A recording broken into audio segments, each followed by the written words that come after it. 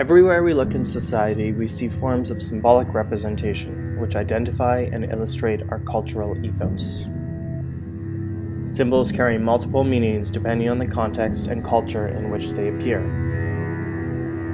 They are an important and integral element in understanding culture. Symbols function to represent a value or belief. They do not always remain the same, but can transform through the ages and through various processes of cultural adaptation.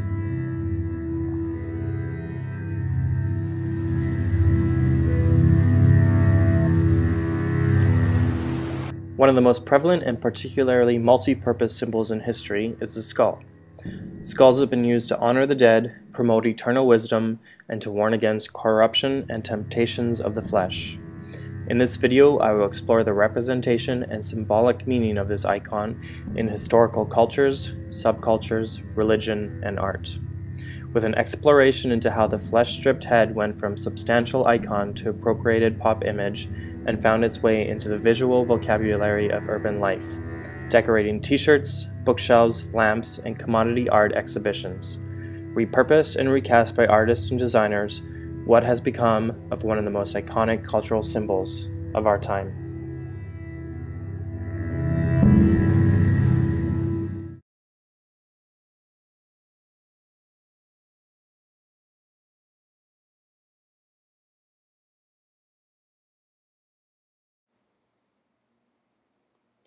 In Latin America, skull icons have a long and storied history. In Aztec culture, like many ancient cultures, the head was believed to be a source of human power and energy. Starting around 1200 AD, the Aztecs were recorded to have made human sacrifices to the gods. The remains of these sacrificial victims were kept as relics. Skulls and bones were bleached, painted, and put on display. In Mexico, the Aztecs culture believed life on Earth to be something of an illusion. Death was a positive step forward into a higher level of consciousness. For the Aztecs, skulls were a positive symbol not only of death, but also of rebirth.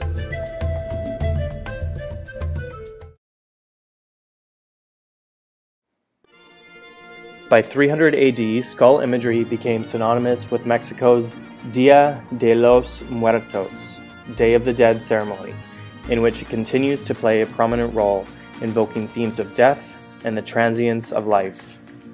Day of the Dead is a holiday that celebrated the lives of those who had deceased.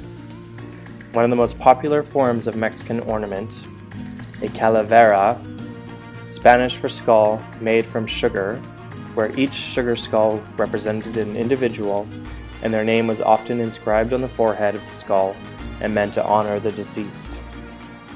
These sugar skulls were placed on the graves of deceased relatives as offerings. Mexicans contend with the misfortune of death, but also regard it as the ultimate liberation.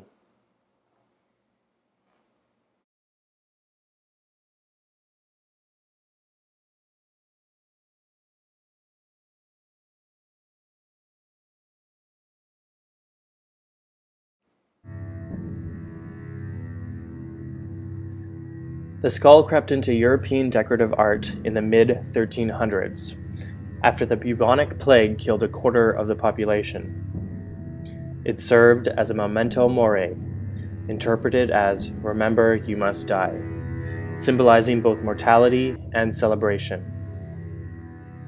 The practice of decorating European churches with bones and skulls began as early as the 15th century, though it ended by the 19th when most countries outlawed the exhuming of bones. Famous examples of skeleton-adorned churches include Poland's Chapel of Skulls built in 1776 and the Chapel of Bones in Evora, Portugal, both of which boast creepy, skull-lined ceilings and walls.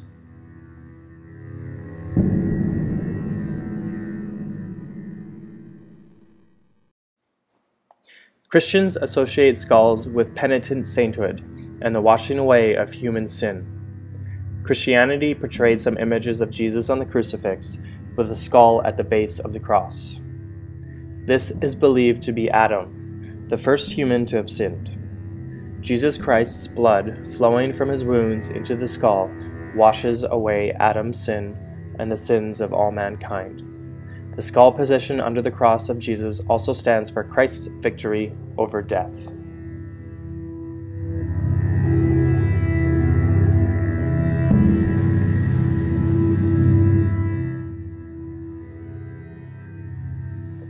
In the arts, there were popular symbolic forms of works that included skull symbolism.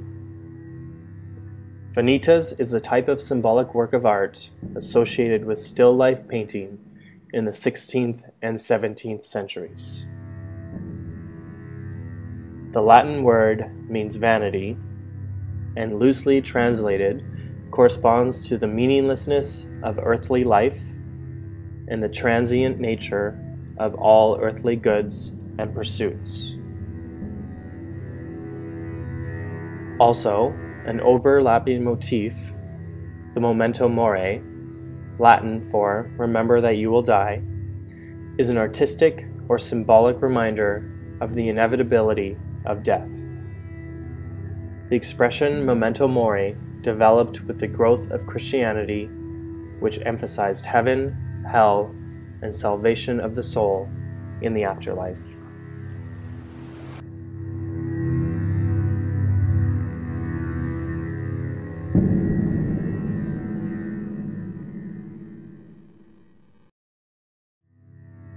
Peter Claus's Vanitas still life painting presented a skull, which represents the passing of time and death. A painting like this reminds the viewer of the limitations of life. The message is to avoid becoming attached to worldly possessions and rather focus instead on higher things, and to live a God-fearing and virtuous life.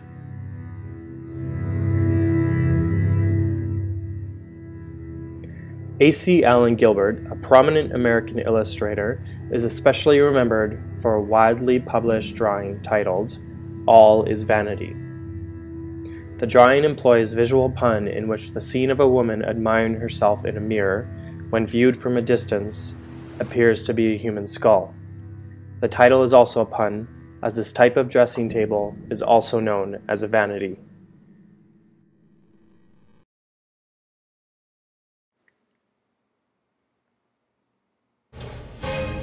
In the 1700s, pirates flew flags with skulls and crossbones to signify a rogue identity.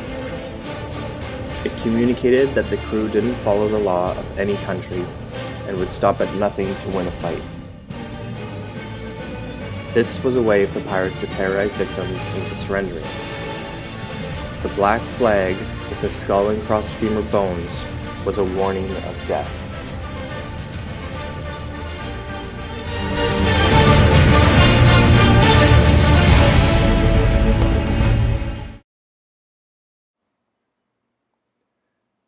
The German army incorporated the Totenkopf, German for dead man's head, into the uniforms of Adolf Hitler's bodyguards and concentration camp guards. The skull for them stood for death before dishonor, meaning the soldiers would rather die than surrender.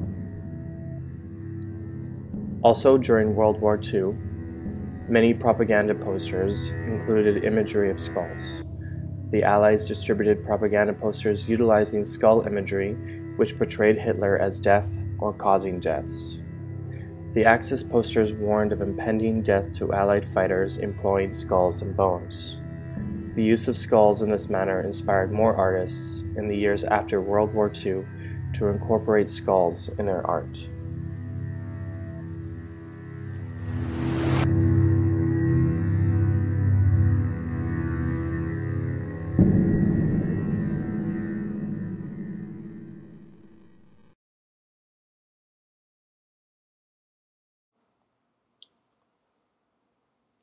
As you can see, there are multiple representations and meanings of skull iconography. Skull imagery has long been associated with death and its transcendence, human spirituality, if you will. It is a reminder of immortality, the transitory nature of life, and by its existence after the end of chronological life, the limitations of human knowledge and understanding. So when did skulls come to North America? It all started in the 1920s and 30s when American artists began to experiment with mural making and looked to the South for inspiration. Mural culture in Mexico was already well established through artists such as Diego Rivera and rife with skull imagery drawn from the Day of the Dead tradition. These icons eventually made their way into American art, such as Georgia O'Keeffe's Head with Broken Pot.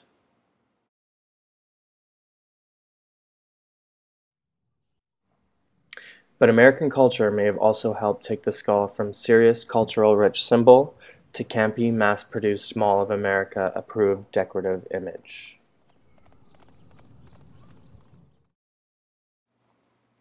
In 1976, Andy Warhol produced Skulls, a series of 6 pictures of a human skull in vibrant colors.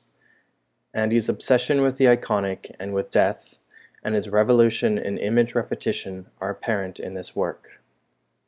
These are the features that inspired his artistic principle and thereby changed Western visual culture. Andy's skulls repeatedly represent the icon of the skull, an almost literal multiplication of death. The compilation of these 6 canvases provides the perfect grouping of replication. By replicating the same motif, Warhol simultaneously multiplies and dilutes the power of the imagery. By repeating the skull subject as a powerful symbol of death, the artist both magnifies and desensitizes our fear of mortality. Warhol's point is that even death becomes ordinary when perceived through the contemporary action of repetition. This repetition is a comment on consumer culture and mass production, and its effect on something so powerful as the skull and its manifestation of death.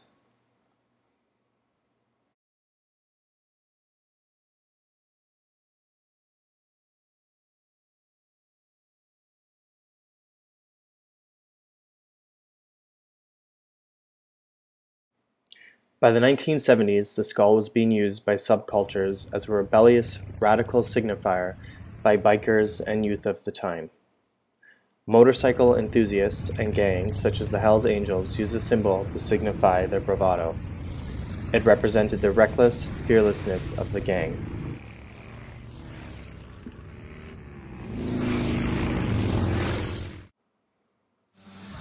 Punk was another important subculture that also used imagery, including the skull, to signify the youthful cry of rebellion against consumerism, the establishment, and the fashion industry.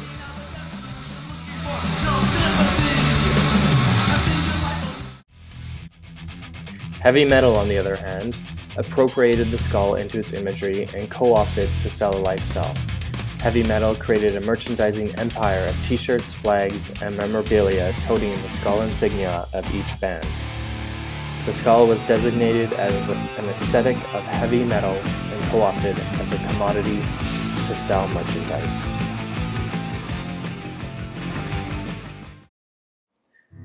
This was just the beginning of the movement of the icon into merchandise, commodification, and mass production that shaped it into a campy representation of its former self.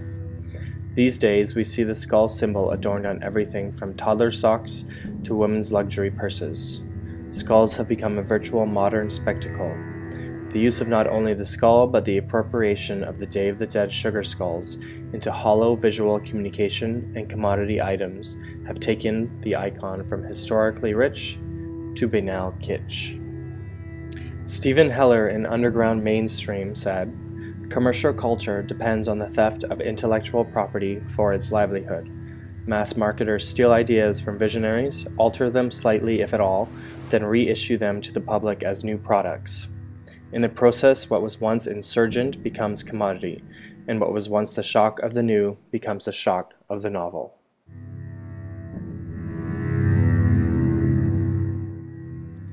Once a powerful symbol of death, the bony remains are now cliché, maybe even boring. The appropriation and mass production of skull iconography has made it mainstream and ordinary.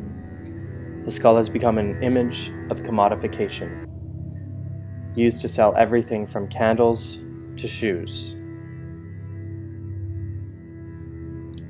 Fashion is a prime example of where the skull has been appropriated by the mainstream and rendered decorative, becoming a contemporary figure of fashion.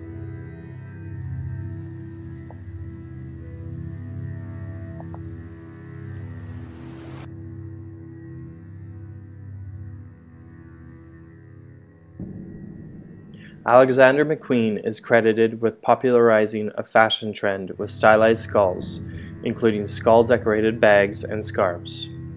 His high-end luxury brand casts the icon throughout his collection. But what does the icon stand for? Is this an appropriation of Memento Mori or Vanitas? McQueen's appropriation of the skull seems ironic then to be used to sell high-end luxury goods. Was McQueen making a comment about the futility of purchasing his brand, almost laughing at his consumer? Or is this appropriation purely for aesthetic purposes rooted in the punk ethos?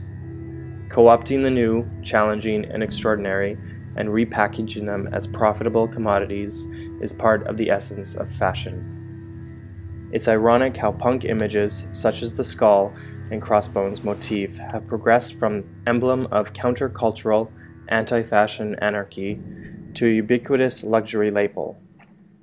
A victim of mass marketing and mass production, once an edgy icon with deep symbolism, has now been reduced to aesthetic commodity.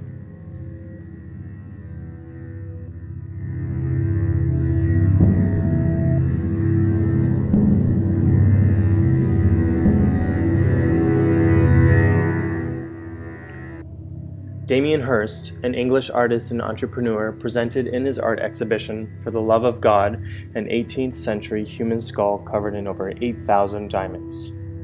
It has been defined as a representation of Memento Mori and Vanitas, but the materials used on the skull claims victory over decay. The skull represents a conquest over the temporal, physical, and ugly aspect of death.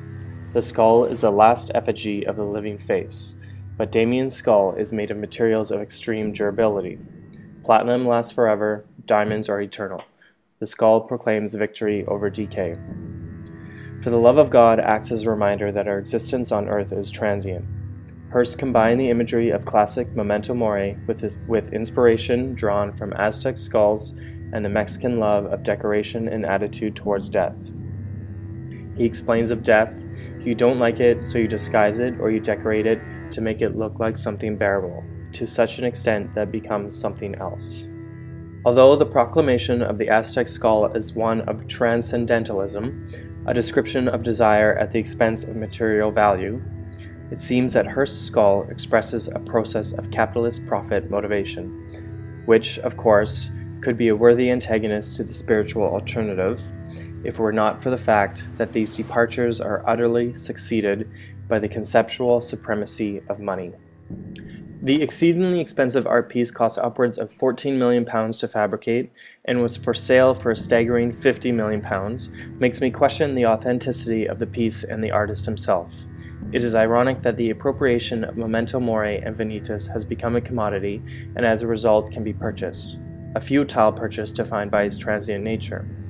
The piece seems to teeter into expensive, vulgar camp territory. This impression of greedy commerce is reinforced when Hirst shamelessly cashes in by offering a limited edition roll of Damien Hirst wallpaper for £7,000 or a charm bracelet for $11,000. The appropriation of culture translated into a mass-produced commodity for capitalist profit. This can be said for a large degree of the mass-produced skull iconography of today. With skulls emerging not only in fashion but in home decor, all the signifiers of the icon have been reduced to cheap kitsch through mass production for consumption of a now banal expression of subverted culture. The skull has been appropriated for purely aesthetic purposes. Just like in Andy Warhol's skulls, the repetition and mass production of the skull has watered down the meaning of the icon and robbed it of its cultural significance. It has become merely another pop culture image in Western mass media. Appropriation and mass production removes signifiers from icons, especially when it is used for commodification, although there are some icons that will always hold its signifiers regardless of its use as a commodity. Shepard Fairey, a well-known American contemporary street artist, graphic designer, activist, and illustrator, adopted a skull from a biker gang for one of his t-shirts.